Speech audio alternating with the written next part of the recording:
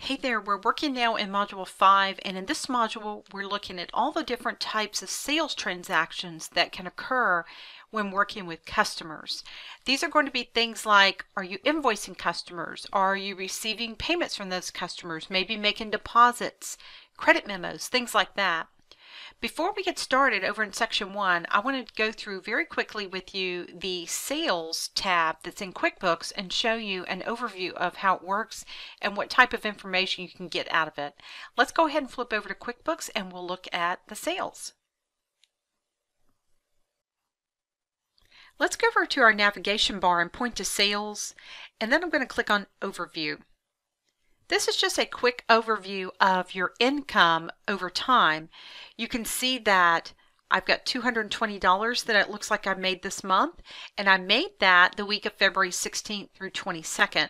Notice I can actually point right up here as well and see that information. If I wanted to change this and see how much I'd made this month, this quarter, for example, you can see last year, this year, you've got different choices here. I'm going to go ahead and choose last month.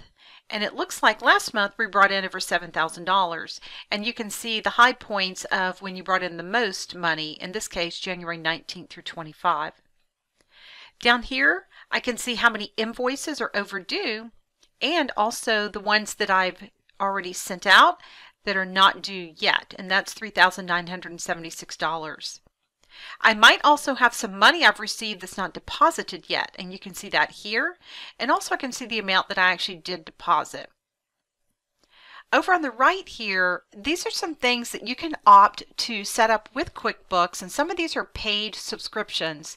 But if you want to set these up, you've got different ways customers can pay you. That would be Apple Pay. If you want them to be able to pay you direct deposit, things like that, you can set those up with Intuit.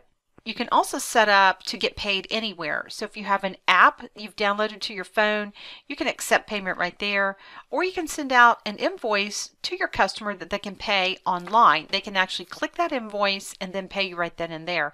Like I said, some of these are paid. You will want to look into those before you sign up with one of those subscriptions.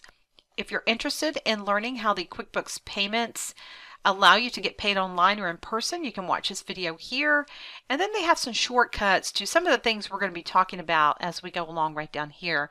But this is a quick overview of your accounts receivable. Now notice the next tab over will show all of your sales. Here you'll see all the information on any sales transactions. You can see all the transactions listed at the bottom, so you're going to see invoices, payments, credit memos. If you look down the list, here's a time charge. There's a sales receipt or refund. Any transaction that happened with your customer is going to be on this list. You're going to see all the information about the transaction, the balance, the total, and all the way over on the right you can take an action related to that particular transaction. If you click the down arrow, notice that you can either copy this, you might want to delete it, you might want to send a reminder. You can kind of see your choices there. The next tab at the top that you're going to see are your invoices. These are just invoices that are not yet paid. You'll notice it shows you all the information about each of the invoices, the balance, the total, if it's overdue, maybe not sent, or if it's partially paid. You can see some of these. And then of course here's your actions again if you want to take one of these actions related to one of these invoices. The tab that's next is your customer tab, and we've spent a lot of time on that. And the last tab says products and services. Products and services are things that you either buy or sell to your customer. They can be a physical item, it could even be inventory, or just a service you provide. And you can see for all of these that you can look at all kinds of options related to whatever's underneath that particular tab. That gives you a quick overview of how to use the sales option. What I want to do now is take you back and let's go ahead and get started looking at how to actually create sales receipts for those customers that want to go ahead and buy something and pay you at the same time. If you're not a subscriber, click down below to subscribe so you get notified about similar videos we upload. To get a free QuickBooks Online Essential Keyboard Shortcuts infographic, click over there.